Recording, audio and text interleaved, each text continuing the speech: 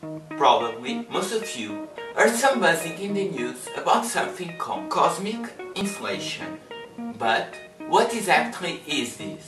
In the first half of the 28th century, we observed the expansion of the universe, and as a consequence, we were observing them more red than we should if the universe was stationary. But if we are expanding, then we can go back in time and observe a universe more and more compact, until we reach a state where we have an infinite mass in an infinitely small point. We can trace how the universe evolved from 380,000 years after the very beginning until now.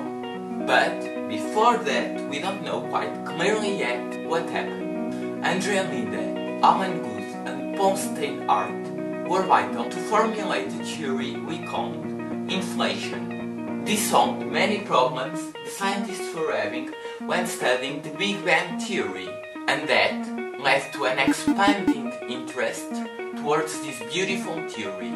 What cosmic inflation states is the observable universe expands much faster than the speed of light, the fastest thing we know of. It expanded from having 10⁻15 meters to 1 meter in radius in just these few seconds here. At this rate, if the observable universe was the size of this Poké then it would expand to a size far greater than the observable universe nowadays.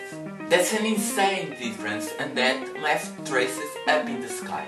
In the very beginning of the universe there were quantum fluctuations everywhere, and the quantum effects ruled in general. But when the inflation occurred, those fluctuations were amplified and resulted in a few inhomogeneities.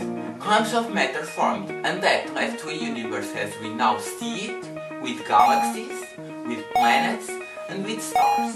Physicists predicted that this very quick expansion of the universe would cause a certain pattern when we looked at the cosmic background radiation. A telescope located in the South Pole, called BICEP-2, saw this exact pattern up in the sky, and that led to the confirmation of the existence of gravitational waves. Thanks to physics, we now know we were very tiny fluctuations in a very tiny universe. Without those fluctuations, we would never be here to amaze ourselves with the wonders the universe gave us. Ogre Quark out.